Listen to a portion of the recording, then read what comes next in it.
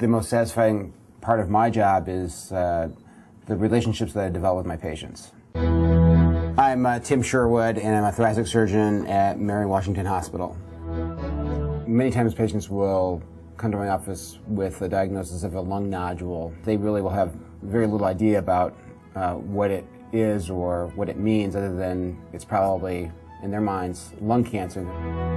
Patients come in scared and, of course, very concerned about them, but not only them, but their families and people that love them. And one of my responsibilities, I think, is to allay some of those fears and give them some hope that we can deal with it in the best way possible. We can assure them that we will take care of them to the best of our ability and provide them with outstanding care. And that's one thing that I feel very confident about with our practice here, is that patients can count on getting the best care possible. I can't imagine myself doing anything else. My wife tells me that she couldn't see me doing anything else either, and I think I truly love what I do. I have an amazing wife who, without her, I would not be where I am today.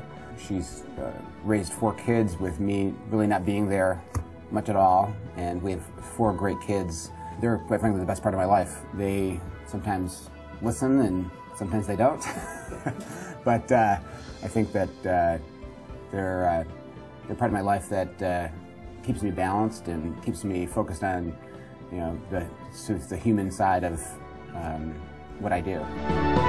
My personal philosophy of care is providing each patient with very personalized care, and I want every patient to think that they are my only patient.